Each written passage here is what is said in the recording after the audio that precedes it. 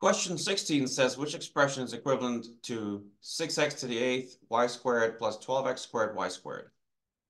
Well, A and B, if you were to expand this, you get a monomial. A monomial times a monomial will give you a monomial. And here's what I mean. If you expand this out, you get 6 times 2, 12. X squared and x to the 6th gives you x to the 8th. You add the exponents and y squared. And you have one term. And the same with this, you're going to get a one-term answer. So these two will give you monomials. So A and B are out because we have a binomial to begin with. And what's going on with C and D? Well, the only difference between C and D is this term. X to the 6th versus x to the 8th. Everything else is the same. So let's go ahead and expand option C. When you expand this way, you get 6. X squared and x to the 6th, you get x to the 8th.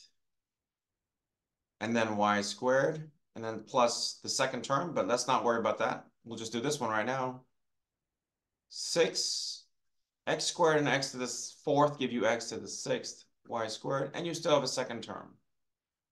However, 6x8y squared is correct here, and this one doesn't have an 8 over here. So D is wrong, and C is correct. If you follow through with the expansion, you would get 6 times 2, 12, and you still get x squared, y squared, because you have x squared, y squared here.